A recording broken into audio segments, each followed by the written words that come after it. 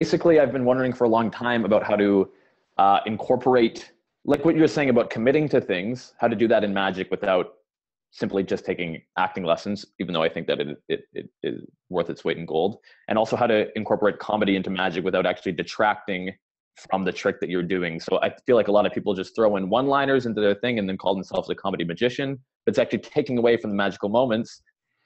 Exactly.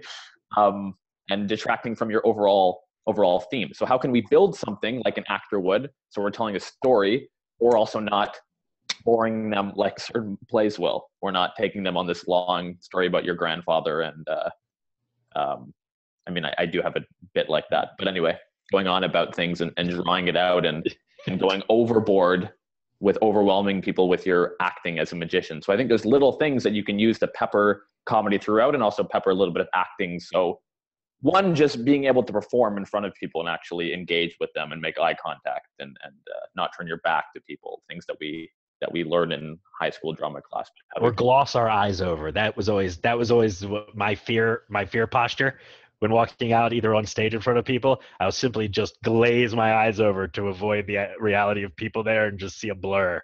Right. And I mean, my teacher, I went to acting school, so my teacher used to tell me to look over the people's heads and into the back. But if you're doing close-up magic, it's more obvious when you're looking over top of somebody's head the whole time. And so people tend to get worried when I was doing that. So there are better ways than these tricks. Max Maven once gave me a note.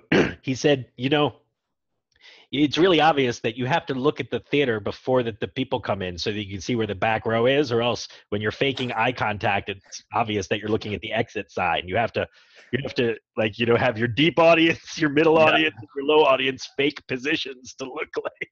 Yeah, exactly. Looking, there's a chandelier there. There's not even Yeah, so it was just it's also how to establish that you're a magician right away with I guess we're going to call them sight gags for now, but we can learn through sight gags, through these things that are funny, how to commit to these things like we would be able to do in a magic trick, because sometimes it's easier to commit to. You'll see the type of things that we do might be easier to commit to, believing that in your mind and making your audience believe it, than it is to change the color of a card or make things levitate. So what's an example of a sight gag? I don't even know what that kind of bit is. Right. So a sight gag is sorry.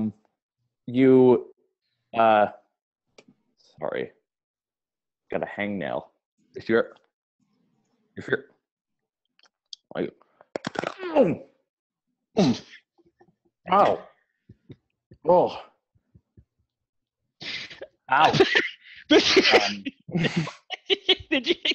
I just heard your finger crack. I heard your bone fracture, friend.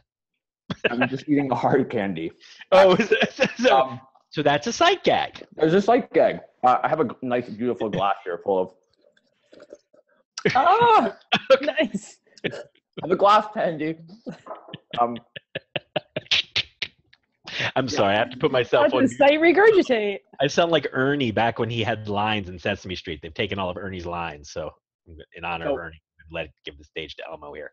This is the example of a sight gag, and this is something that I would use when I come out on stage or if there's a lull in things. What we're learning right now with this is a reversal of expectations, so people don't think this is actually going to happen. It's hard to convince you guys that I'm actually distracted by a hangnail after I've been asked what a sight gag is, because you're all magicians.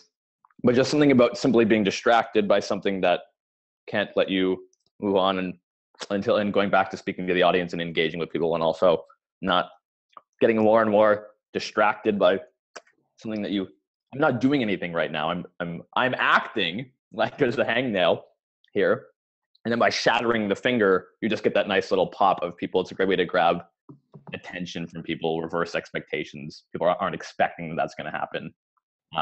But they also know it's not possible. We didn't tell anyone to bring any chiclets. What do we need to do this trick? So this is very easy. You're going to get harder, so pay attention. You go get these. Oh gosh, some kind of Canadian candy?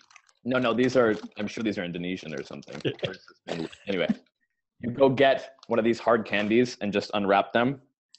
And so I should also mention there's a bit of misdirection here, because I had to have that candy in my mouth the whole time. That way I don't have to, things to do during an interview. These are just things that you can pepper and use that aren't, it's hard to build a whole effect out of it. Like I can't start with somebody and do this and then take a bow after it. It's just something that we add in as we go on. But you take a hard candy, Mhm. have that in my mouth the whole time that we're talking. I had no idea. So just to be frank, you fooled me. That's true. You didn't know. You I was asked. fooled entirely. Alas, I was ready. So under the tongue, I find it harder to talk with it under my tongue. I think it sounds like I have a hard candy underneath my tongue. So We just thought you were Canadian. I just thought you were still 12. No, and those numbers. So I put this in here, in the side of my mouth. So I'm able to talk, and I can keep it in my eye cheek. I can talk quite loudly. You can see inside of my mouth. And then when I'm ready, I just pick it up next to my teeth or onto my teeth in the back, molars. So this is a little hard. Don't talk now.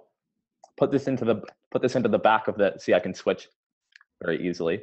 You put your finger into the back of your mouth. Make it look like it's in between your teeth, but then it actually goes right next to it.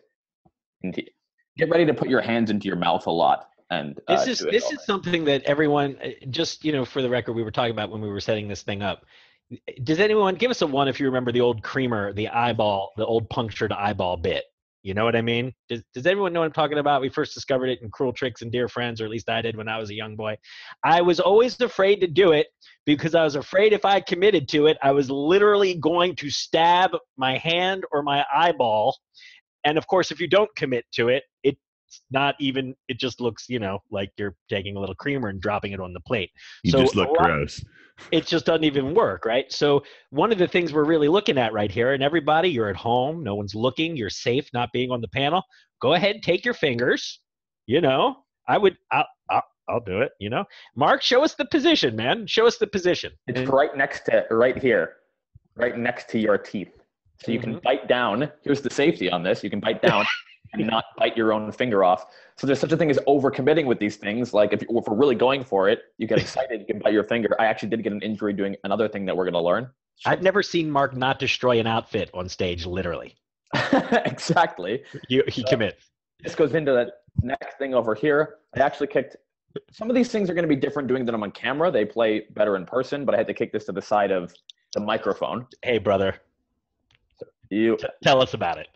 You can feel it here, and then I bite down very hard on the hard candy until I get that nice crunch. Okay? My spittoon. I'm tired of these candies, let me tell you. Like a minute to learn, a lifetime to master, but the real secret for us all is how do we begin? Because you were just talking about how one of these things is not an effect all by itself. Yep. But what it is a remarkable way to create that magical atmosphere that the greatest magicians talk about. Hey, I'm going to show you a trick. That's cool and everything. But if we can somehow draw people into the world of our reality and create a space that's funky and weird and interesting, it really does create a more fertile ground for magic to actually happen. And so just this little thing of you getting sort of engrossed with your hangnail and then that payoff is enough to let people know already. It reminds me of how Steve Martin would start with his banjo and he would never get to play a song. Yeah. He'd come out and play a few notes like he was going to sing a song, and and all of a sudden his hangnails would start. And an hour later, the show would be over, and he might have played like literally one verse of the song, right? Yeah, it's exactly what magic is. We're leading people away from, you can do this. The longer you do this, not too long, the better the payoff is when you actually get because people will start to go, why is, he's really interested in that hangnail that he has. And then finally when the crunch comes, they realize it was inevitable. Something had to happen, but they realize that they've been had, so to speak. And you're leading them away from something for so long that when you finally get that, they realize that you were actually in control the whole time. So a lot of my comedy tends to come out of looking like I'm not in control and things are happening, but always knowing that it's going to come back to the effect in the end. Unless, of course, I'm actually messing up, but they'll never know. Yeah, by the time you get started, they literally don't know, because that's how it's the old magician in trouble. It's like when Dave Williamson gets in trouble, no one knows because, he's pretending to be holding on by a thread the whole time anyway. Exactly. So just what stops these from being pranks, I guess, like these could just be little pranks that you can do, is that you're incorporating them and doing. It's kind of funny that you have this in your mouth for so long just to be able to do that, but people won't think that you would possibly have a hard candy in your mouth for that long. The way I get out of this usually is to look. Also, we can do it with our pinkies too. crunch the pinky and then do this old bit where it looks like, then your pinky, I don't know if people can see that. Your pinky is broken. You have this one here. Ooh. Be able to, so if you shatter it and then you do something like shrinking it or bending it inward like that, which of course is just, we're bending at the thing here. I wish I can show, yeah. Alex, maybe you can. Yeah, exactly. Anything like that. Biting the thumb and then being able to move it across like that. Shattering anything and then being able to use it to do an actual magic trick, I think is interesting. But we put that in there, we break it, and then what I like to do is I go, oh man, I love hard candies. It's so good. Squish it again, so we get that thing, and then I can spit out the candy that I have in my mouth into somebody's wine glass at the party. Nice. And it's another laugh. This is going to get full, by the way. I just want people to know. That's the first one. That's something very small that we can do.